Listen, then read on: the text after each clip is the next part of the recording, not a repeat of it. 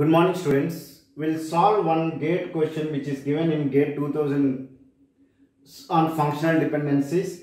So that you can understand the functional dependency concept in a better way, and even you will come to know what kind of questions they will ask in the functional dependency only on the definition part only. Suppose if you see that they have given one relation and they have given 4 options A, B, C, D, and they are asking which one is valid, which one is invalid. Means suppose if you see that xy determines z, so we have to check xy functional determines z or not. What is the xy value here? If you see that for 1 and 4 it is giving 2. Anywhere 1 and 4 is repeating? No, they are not repeating. So I can say that for 1 and 4 the unique output is 2. For 1 and 5 it is giving the output as 3. No problem. Anywhere it is repeating? No, 1 5 is not repeating. 1 6 anywhere repeating? If it is a distinct value, we no need to check, because if it is a distinct value, obviously it will have a one distinct value only. 3 and 2, is it repeating anywhere? No. So xy determines z is a valid. Now we will see, even they are asking and z determines y is possible or not. If you see that for z, here we are giving 3, it is giving me the value as 5 here. For 3, here it is giving 6.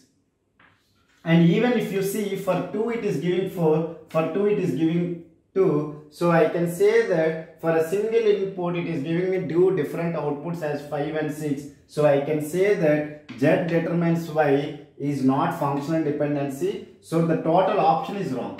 Is it clear? Because they are saying that this is also functional determinants is valid and it is also valid. But this is valid, however it is not valid. So I can say that option A is not the right answer. Now we will see yz determines x. Where is this yz? Yz 4 2 is there. Anywhere 4 2 combined is repeating?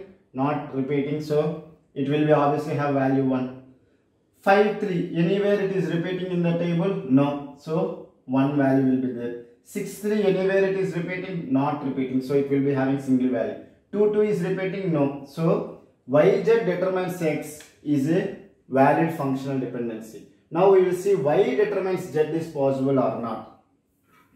For 4 it is having 2. Anywhere 4 is repeating? Not repeating in the attribute y. So it will have a single value. Comes to the 5.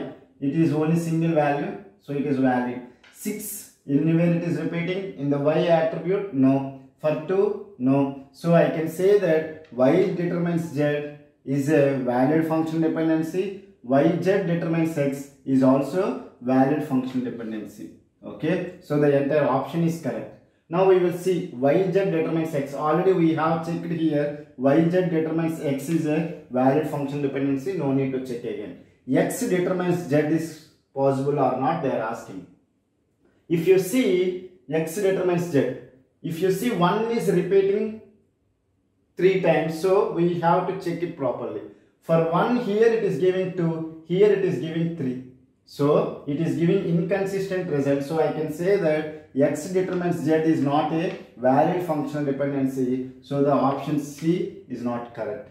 Now let's see about the option D. Xz determines y. Xz 1, 2, it is giving 4. Xz determines y, we are checking.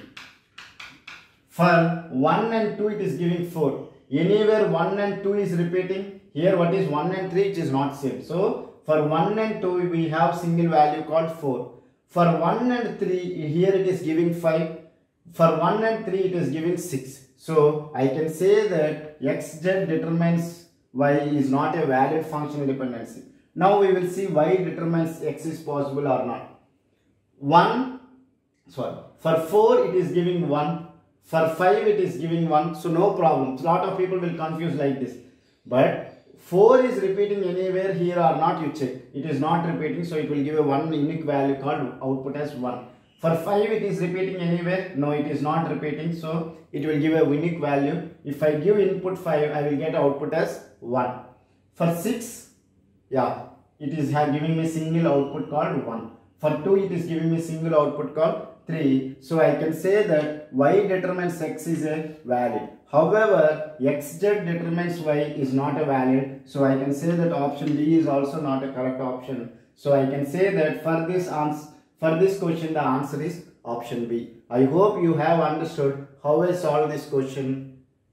And I request everyone, please like my videos, share with your friends and subscribe to my channel for regular updates. And one more thing I want to say that I request everyone to go through my videos in a sequence for better understanding. If you have any doubts, I request you to write it in the comment section so that I can able to answer your questions. Okay, thank you so much.